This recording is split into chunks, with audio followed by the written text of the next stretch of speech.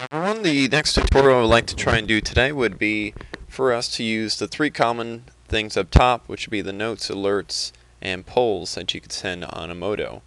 Your note is just basically a little message that you're going to send off to your students, keep them up to date, or any contacts that you might have. Say, well, welcome to the class.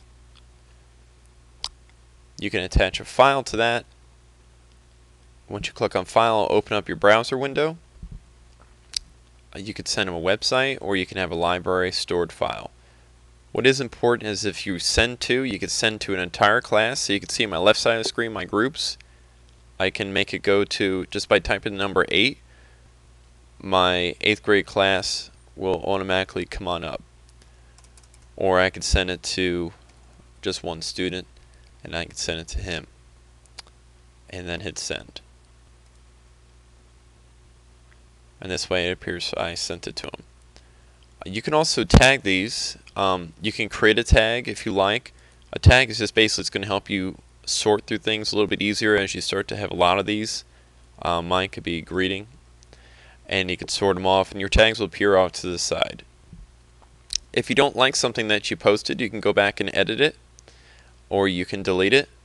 I also found that the pop-out post has been beneficial. If I have students who try to put inappropriate things on the classroom wall by sending me notes, they can be printed off and attached to referrals. And notice what is very important though, if you have a student on their account, the students can only send a message directly to a teacher. They cannot send messages to and forth each other. So they could send them to the teacher or the whole class. And what they try to do is they'll send it to the class, and then they'll hit reply, and then they'll have a threaded discussion underneath it. Okay, the other thing I'm going to show you next is the alert. The alert kind of limits you to 140, which is basically a tweet, and you can make this, it's going to appear in big black words. So I'm going to do this in a case of like emergency or something, your assignment is due tomorrow. I'm going to send it to my one student or the class. All I got to do is type in a few letters and it actually comes up, and then I hit send. I now notice that it's in big black bold letters. It's going to make it try and come out. So that's really going to try and grab their attention. The poll is the last trick I wanted to show you. I use polls to get a lot of feedback from my students really quick. One of the most common things would, let's say if we were using a program in my class one week, such as Glogster, and I would ask them, do you like Glogster? Do you feel comfortable with it?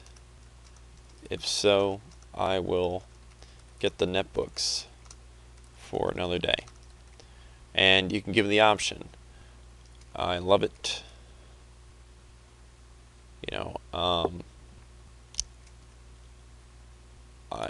I need more time, or you can add additional answers. Please, no. And then you can just again send it to the class or the student, and you hit send.